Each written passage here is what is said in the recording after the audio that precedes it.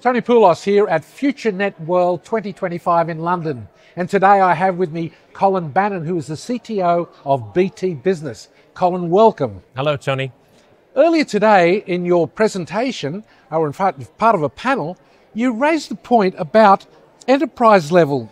And coming from an enterprise level, there seems to be a value gap between services rendered and value received. What did you mean by that? Well, I was actually referring to industry as a whole around the importance of communications and networking. Today, more than ever, the network is actually part of the operational resilience. And I think the challenge with industry is that our narrative is kind of let that be forgotten and kind of leave the network up to the procurement managers rather than the C-suite.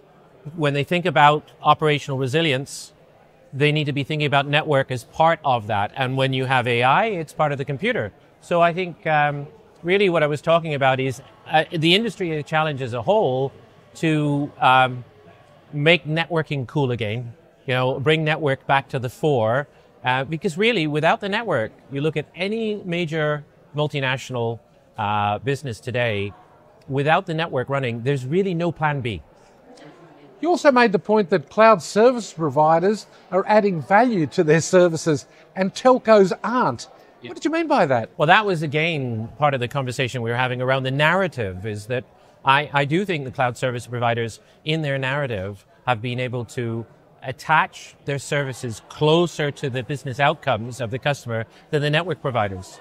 But today more than ever, and what's been brilliant in the last year that I've found, that even the cloud service providers, their business model previously had been to sort of disrupt the network service providers and say, oh yeah, just buy cloud and don't worry about the network. But now all of the cloud service providers, when they think about an end-to-end SLA, an end-to-end outcome of that application journey, it absolutely includes the network. And they're saying the network matters, which is a great place to be. It feels like a real turning this year of a recognition of operational resilience is absolute. And you cannot think about it, and having the hyperscalers really leaning in now, really entering the dialogue, thinking holistically end to end, is great for us because we can have more valuable conversations, greater solutions for our customers, and better, brilliant outcomes. Well, you talked about network, and of course I'd like to know what network as a service means to your customers. Yeah, absolutely. Well, if you think about it, it's really about the platformatization of our portfolio and the technology behind it that actually allows it to be transferred. In the past, you think about products and platforms the way telcos have built them before. They've been inorganic. You had internet at one point, you had MPLS at another time, you had ELAN, E-line. All the different technologies have evolved at different periods of time. Most of them are all still used. But because they were built at different times, they were built on different platforms. And the way we used to build things was very tightly, vertically aligned product teams and system stacks that were hard to break apart. But if you think about a modern customer, they want choice, and they also want agility. And actually, cutting those very tightly built stovepipes down and turning them horizontal in terms of shared capabilities is a mammoth task, but absolutely required by our customers. And for BT to be able to go at the pace of our customers, of what they need, the agility in this world that is changing faster than ever, building a network as a service is really, really important, which we've undertook. You will see a thing what we call Global Fabric internationally, and in the UK, we're building UK Fabric. Well, that brings me to the point about to what extent does having a telco platform like BT's Global Fabric enable autonomous network operations? And what difference does that make to the day-to-day operations? It makes a huge difference in terms of outcomes for a customer. I've already talked, agility obviously is the first one. Flexibility is the second one. For our customers' experience, if you think about, they want choice. They want to be able to blend products together. Having them on a single platform or being able to change from one to another and not being locked in is really important to this, because they need to be able to move and they need partners that are relevant to deal with the challenges that are upcoming. Behind the scenes, of course, is you need platforms that are agile. And as you build a single platform, you actually need to have your inventory correct. And the inventory is really important because in the way we built these stovepipe platforms previously, and in the case of Global Fabric, it's ELAN, E-line, Internet, and MPLS, you had different teams that were working along to re-enter the data at different processes of the workflow, and they would clean the data. They would fix it. Humans would do that. Now, as you have a single autonomous flow and a single platform that is fully automated and fully orchestrated, you actually need to get that data right at the start. So that's really important. And anybody who, perhaps in the past, a telco has said that they don't have somewhere in the back of the system right now using a spreadsheet, some human doing that, is they're probably lying. And that's why it's really important to get this so that humans don't get in the way of the speed that people need the business outcomes. And we need to have a more cloud-like approach on platforms that you can scale, and scale is really important, and continue to innovate on. And these platforms that we're building now, we only do this once every 15 years. This platform that we're building now will need to be able to continue to innovate in a cost-efficient way, in an ability to allow us to bring new features and new products onto our platforms for the next 10 to 15 years. Can the development of telco platforms such as BT's Global Fabric, for example, actually help with B2B customers' engagement and to meet the needs of enterprises? Well, that's a killer question, isn't it? The thing that keeps me up at night is two things, maybe three. One is operational resilience. I mean, as I've said before, there is no plan B without the network. It's hugely important. We are part of the computer now. We're part of the operational processes. So whatever we do, the network can not stop. It's got to be there, and it provides such a critical value. BT is very honored to help run national critical infrastructures, health services, emergency services, hospitals, air traffic controls, logistics companies, all these use cases that are going that if you didn't have the network, really, really bad things would happen. We're conscious of the souls that are on board of the planes that we're helping support, and it is a really great responsibility. So that's number one, in how we build, national critical infrastructure. The second one is being relevant, building stuff that is relevant for our emerging customers' needs. The world and technology is moving faster than ever. I hate to say it, the word, it's been said a few times today at the conference, AI is driving great disruption in the market. Geopolitics is also driving great disruption. Emerging and cyber threats are going greater. So all of these things we need to be building, and the whole reason, the raison d'etre of why we built Global Fabric was to be able to have a platform that is both commercially flexible, but also something that really starts to address things like sovereignty. Think of a world where you will have sovereignty extending beyond data at rest. And think about data in motion. The internet was built in a time, it's a beautiful thing, it is self-healing, but it was built to survive a nuclear war as part of it, but it is geographically ignorant. So when you start to think about regulators are thinking about sovereignty and data in motion, how do you imagine the next version of the internet that actually allows sovereignty to be part of that? Because overlay services for the last number of years, SASE, SD-WAN, they can't solve for it inherently. You need a programmable underlay fabric that is sovereign, that you can take a business intent and inject that by abstracting the path controller and the data plane. So you have and then creating a language of intent into the path controller to allow you to have fine-grained microservices control in the wide area network. So essentially what you're taking is the WAN is the new LAN.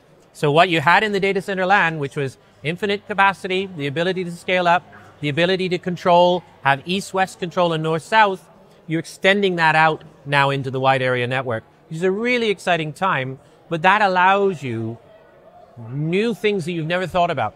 and emerging challenges for our customers to solve for that we've never been able to solve before. And what does BT's strategic focus in the UK market mean for the future of the global fabric platform we talked about?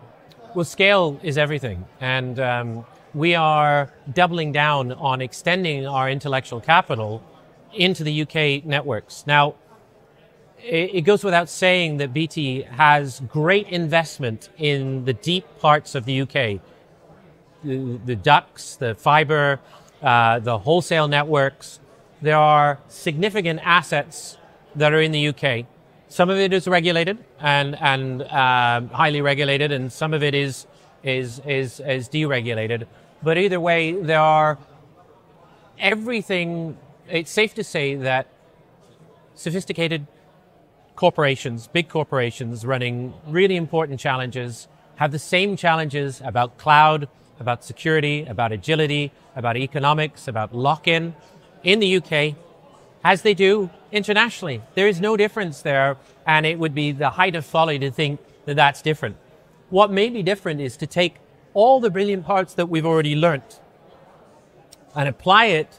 And by the way, Global Fabric is in the UK, but we're applying it to additional infrastructure in the UK to essentially then leverage even more around the additional assets that we have in the UK. So it's that plus, which is really exciting to also continue to learn, because this is a journey that we've been learning, both in how we build portfolio, how we do development, how we leverage AI, how we leverage architectures. And it's a platform evolution that we're going. And this is just another evolution. And we have our new CEO, John James, who's come in, who has a very bold vision for winning in the UK market. And Global Fabric is, and the UK Fabric part of that, the assets of what we've already developed is absolutely applicable for the UK, and a super exciting journey for what we're doing there. And will that be extended? Will the platform be extended to partners, for example? Well, as I said on stage, two things that we've learned. One is that there's segments of the market that we're not necessarily interested in a managed network service offering from BT. You might call them DIYers. You may call them large sophisticated customers who may want to do it all in-house and they just buy little bits. Now, the relationship that we may, I spent a lot of time with them. I may have had with the CIO in one of those organizations before was, well, I'd like to work with you, BT, but normally how we contract, you would take over my teams. And so in a way, it got in the way, our relationship got in the way of doing amazing things, because there was a all or nothing option. And when they did deal with us, they would do a unbundled option with just wires only as a term. And then they would build all their stuff on top. This fundamentally changes it. Now that we're a platform company, is that we're not a threat anymore on the value-added services side. So they can have all the benefits that they can consume as a platform now, and it's not a threat. So what's been really surprising and pleasantly surprising is the DIY segment. So what we're seeing is growth interest from other channels than just our direct sales team, but also people wanting to come to the platform itself and transact directly, have control, have the sort of pre-quotes and the ability to transact in much greater control as a platform, which is great. And the other aspect to the partners is obviously we are committed to standards bodies like the MEF and the TM Forum, and it's incumbent on us to deliver better outcomes for our collective customers, to be transparent to each other, and to be able to carry business intent across that. So that involves, and just like the GSMA with the Chimera Alliance and others, is standardizing gives all of us a form of scale. It may take a little more effort at the front part, but it's worth it's worth the effort at the back end, because not only that, particularly if vendors start to conform as well, our overall costs to serve go down, and the outcomes for our customers go up, and the assurance of these things go up on that side as well. And being able to transact, what we've been really pleasantly surprised is, as a platform, again, it's not just the DIYers, that this becomes quite an interesting platform as a wholesale, because not everybody else is willing to invest in the core network transformation to be a full NaaS. A lot of people are nibbling around the edges, but BT has actually leaned in and are really committed to building the next generation of the internet, the next generation of the enterprise networks. And for other providers that don't have that capability, and their boards may not be wanting to buy in, because they can have API to API control, and they can control this as a wholesale platform, it's good for them as well. And there's an incredible amount of interest, and that's been wonderful to see. But also for us, it allows us even better unit economics because it's scale. And wouldn't it be wonderful for a telco to be a hyperscaler as well for networking? Be careful what you wish for. Colin, thank you very much for being with me today. Thank you.